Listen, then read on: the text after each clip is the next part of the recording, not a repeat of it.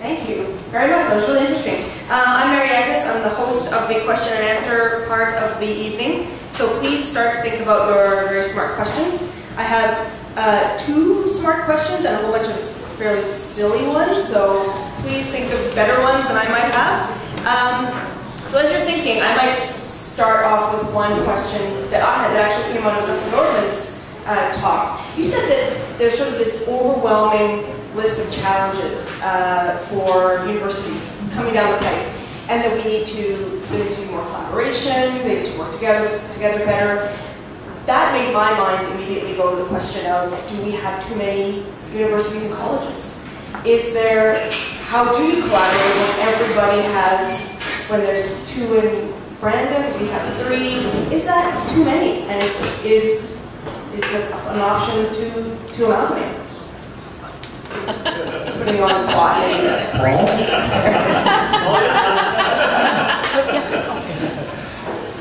To some degree, you answered part of the question.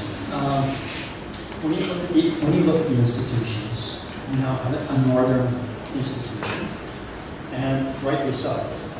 The North may be small in population, but is very big in terms of what it contributes to this province, and they justly should have the best services that we can provide a modest population.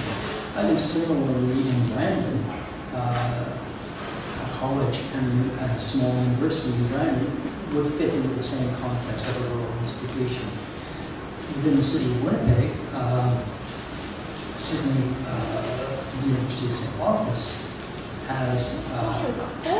I forgot. Yes. But it serves a very, very specific population, and again, which is easily justified. I suppose you could have the discussion as to whether or not Manitoba and Winnipeg might be subject to that kind of analysis. But when you look at pretty much all the rest of the institutions, I think that they actually serve very specific niches and very specific catchment areas, which would be extremely difficult to serve from a central location like Winnipeg, which is what would happen is you'd be servicing the Paw and Thompson and St. Teresa Point from Winnipeg, and I think you would say that just would not work. So I understand the question that you're asking, but then I look at the pieces, and most of those pieces make perfect sense. And do appreciate that it's not that long ago. In fact, in 1966, when I went to United College, there was one university. Brandon College, United College, were part of the University of Manitoba until 1967. Now, it was the expanding baby boom generation that came through the system, and that provided sufficient volume, if I could put it that way, to justify reasonable, what we would call it at the council, reasonable duplication of services. Now, whether that's come sufficiently under stress to reconsider that, I'm not sure. But it certainly was justified in the first instance, and most of the institutions that we're talking about are certainly justified for serving either specific groups or specific locales. Did you want to comment on that? Yeah, I think we need to remember how these developed. And of course, they developed from very particular ethos. And we brought them together over time in a variety of ways. To me, what would make sense, and I originate from British Columbia on Vancouver Island, where there are umpteen in a very small area, universities, university colleges. And what would make sense if there was some kind of, heaven help us, way to harmonize programming so that it was transferable across universities. In British Columbia, you can't develop a course until you, in fact, sit down with people in the other programs and develop core principles that you can agree on. You can deliver that course in a lot of different ways. And so that's the kind of thing that could work here in the province, where I had hoped COPSI would get to that point, but we never did, where we could have some systemic harmonization, but I think that you're right. The diversity here, we have developed from diversity, and we serve very different niches. And we don't think of ourselves that way. We don't think of Manitoba that way, but there are very particular niches in Manitoba. And I think it goes a long way to meeting some very particular needs. And we might start thinking about that in a more real, substantive way. If I could just comment on the transfer credit side of things. I taught for 5 years at Northern Lights College. So I've been through the articulation processes that you're talking about. I understand them very well, and they work very well, although they're not particularly cheap to set up. It's an extremely expensive process. I think that we are behind the curve in this province on that issue, but I think that we've also made some fairly significant advances over the last couple of years. One was the signing of, I hate to use the term, a memorandum of understanding amongst the institution for that very purpose, and the timeline that was set out or developed from that MOU to move the markers on transfer, we're actually ahead of the curve on that. We've also taken Campus Manitoba and tasked it with the responsibility of being sort of a repository really of transfer credit information. Campus Manitoba is? Campus Manitoba, well, Campus Manitoba was a consortium of our post-secondary institutions designed to deliver programs into rural and remote areas. So it had a program delivery side to it, which it still has. It's moving increasingly to the online side from the bricks and mortar kind of thing that it had at one point. But it now has attached to it the transfer credit piece, which makes perfect sense given the decentralization of the services that it's using. So you're right, I think we're not where we should be, but we have made some strides in the last couple of years. Andrea, any thoughts on that? You're good, not touching that one. Okay. Good, okay. So the next question I had, before I start passing the mic around, there's a young man here who's going to, right over there, who's going to pass the mic around. I did want to ask about COPSI and the demise of COPSI, which I don't think even most Manitobans necessarily knew. I mean, as a journalist I knew, but I'm not sure I think most Manitobans know exactly what it did. Still does for a little longer. I want to try and get at the who's accountable question. If there are all these challenges coming down the pike, especially financial ones, who ought to be the ultimate person or group that figures out how to fix this? Is it the universities themselves and their boards of governors, or is it the minister's office, essentially? How should that line of accountability work exactly? I think, I hate to say the start, it's you, Dr. Over to you. Right. I kind of in the hot seat. In some senses, at least from a legal perspective, the demise of COPS doesn't change things a great deal. The authorities that were contained within the COPS Act have been extracted and are now in, I guess it's the Advanced Education Administration Act. So all of those powers went from one act to another act. The real question will be, and it's not a question we can answer tonight or maybe a month from now or 6 months from now, because I think it's going to take a little while to figure out what the implications are, what the fallout is of this particular decision. The question is, what kinds of advisory mechanisms will be created in order to make the kinds of decisions that you're talking about? The new act, in addition to the existing powers that have been transferred into the new act, does provide for an advisory council, but that advisory council is not defined. And certainly in any discussions that I've had with the minister, he has basically refused to define that. I think, to his credit, he is looking for input from institutions, from stakeholders, from student groups, from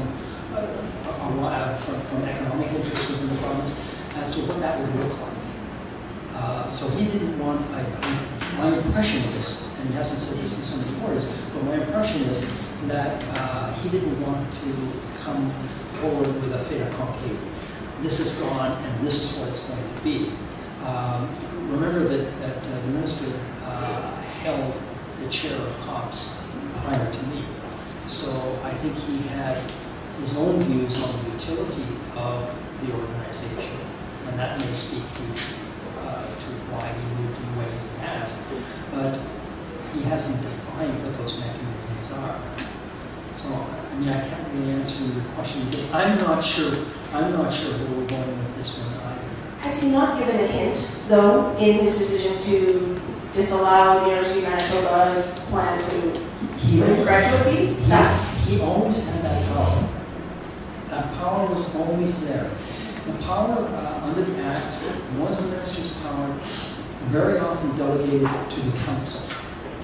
But he still had override rights over council recommendations.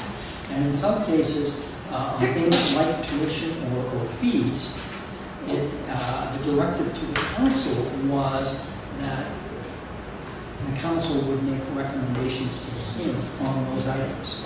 So in some senses, I'm not sure how much is going to change here.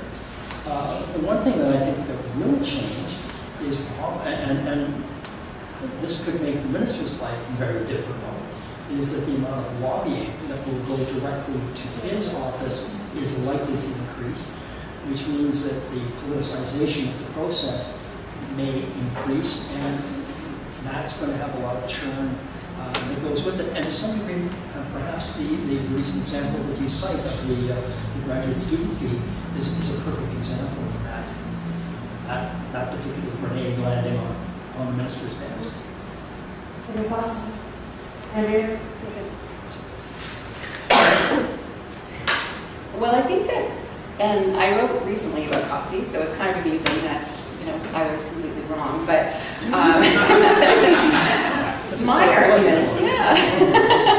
my argument was that COPSI had a great deal of potential. That it had, it sounds terrible, doesn't it? I don't mean it to sound terrible. That there is a significant role that I saw for an intermediary body to manage some of what you were talking about in terms of the direct lobbying, but also in terms of a coordination function. Right? One of the things that we have to remember in a post-secondary system is that it's comprised of a whole series of different kinds of institutions with different purposes, with different goals, with different student bodies.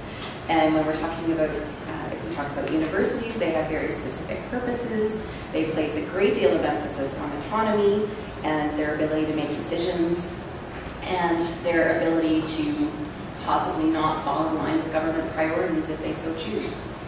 And so having that intermediary body, I think, at least in principle, allows the management of a system that contains such a disparate group of institutions to be a little easier. I don't know if that's actually what was happening. But the other argument that I would make is that that the organization wasn't appropriately resourced in order to have those functions and to fully fulfill those, the mandate that it was given.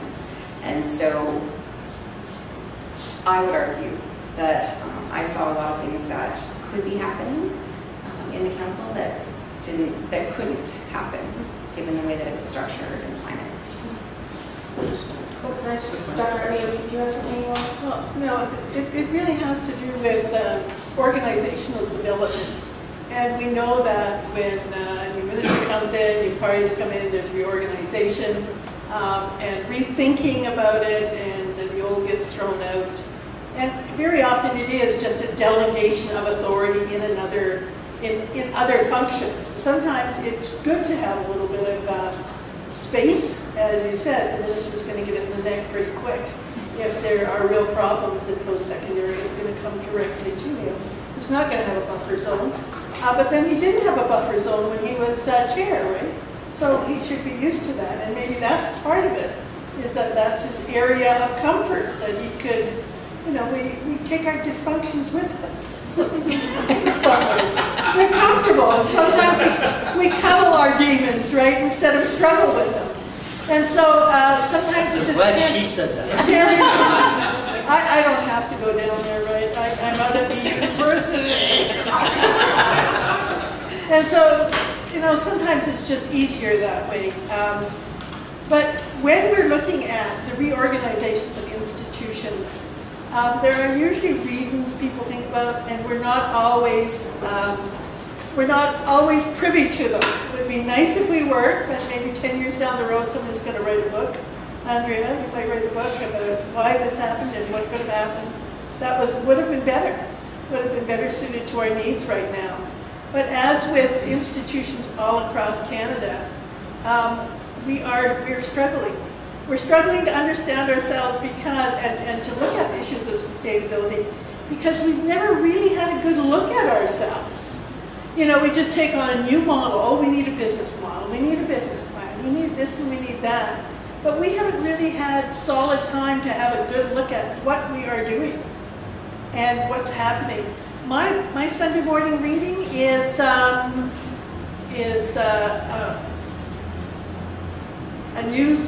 newsletter I get every Sunday morning, and it's about what's happening in post-secondary institutions all around the world. That's Sunday reading. And there is a lot happening, and there's a lot to talk about. Do you have something quick?